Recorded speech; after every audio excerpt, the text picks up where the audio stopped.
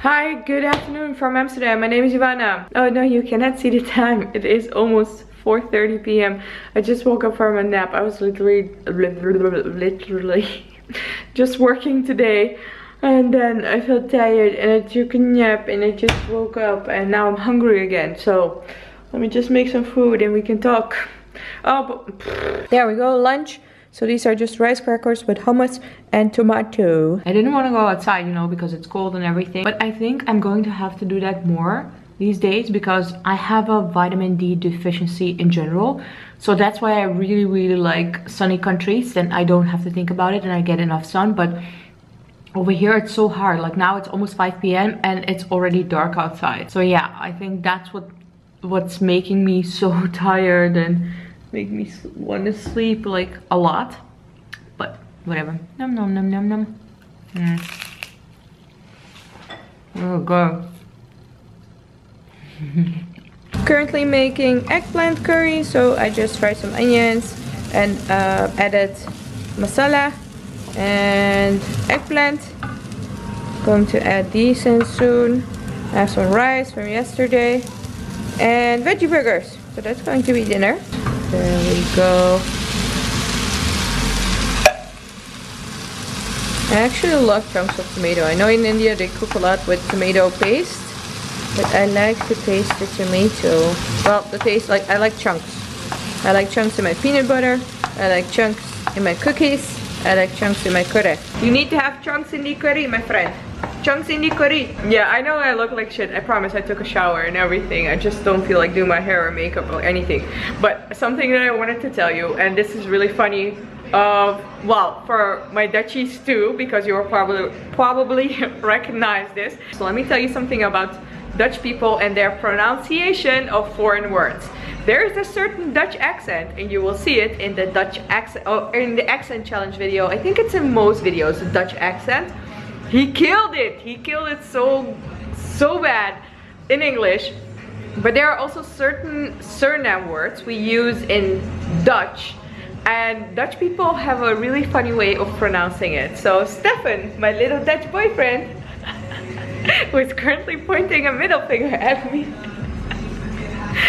he just tried to diss me or whatever. So he was like, yeah, you like these pokus.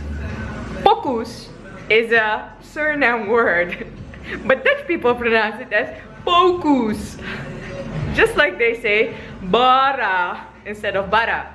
Bara. And also roti, you know, Indian word roti, they say roti. You want some roti? And it's so funny. I'm sorry Dutch people if I'm offending you, but it's really funny. You're not doing anything wrong. Everybody's trying their best, but it is funny. Really, how can you get offended by a girl who cannot pronounce the R in English? How? Rural. I can't say that. So, you can make fun of me, I can make fun of you. That's the way my friendships work. Otherwise, we can't be friends. Friendships. Oh, some of you guys had never heard of vegetarian chicken. So this is plant-based chicken. It is made in a lab, of course, very artificial, but it looks like chicken. It has a texture of chicken and it almost tastes the same like chicken. Like for me, it's almost too real because I don't eat meat because I hate the flavor. And this almost puts me off because it tastes too real. But yeah, we have fake chicken in the Netherlands. Nom nom nom nom nom nom nom. Nom. Oh, the rice is really good actually. If I may say so myself. Tastes really good. I should make fried rice more often. Well, look at me being brave enough to step outside.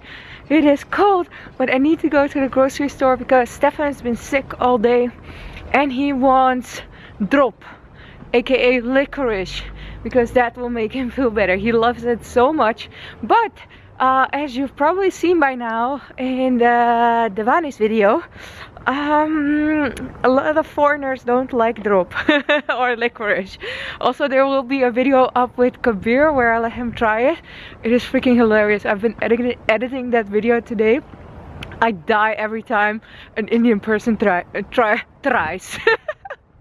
tries drop. It is hilarious. I'm still pissed off about losing the footage where I let everyone at Whistling Studios in Mumbai try drop. And Pralant Kakai was in there too. We're not talking about it.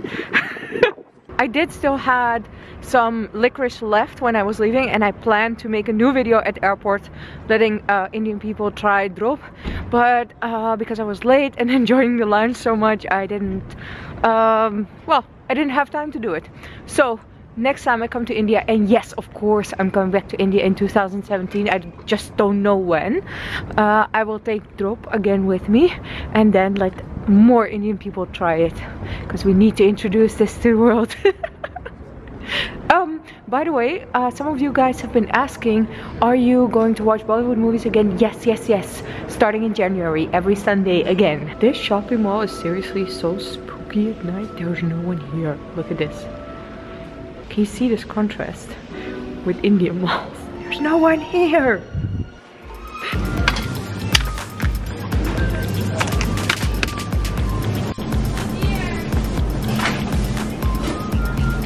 Here you go.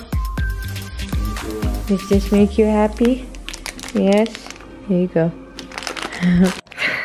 What is it? Try this. Okay, you cannot smell it. Wait. A Bollywood movie, and I watched it. Yeah, I'm getting rid of it too, because you can find it online. You don't need to save things that you